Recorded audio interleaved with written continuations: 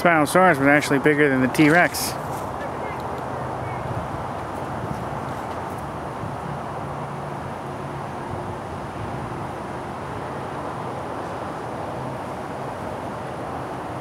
That sail, I think, might have been able to like thermal regulate it.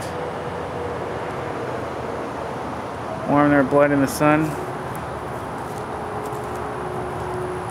They'll have their primary hunting in water, they eat fish.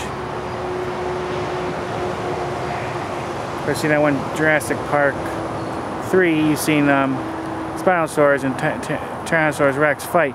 Actually wouldn't have fought because they existed millions of years apart. They never would have seen each other.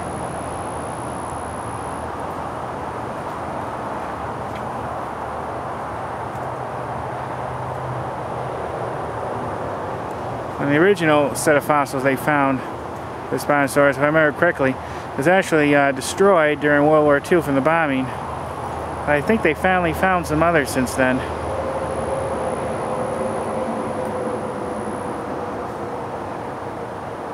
Cool.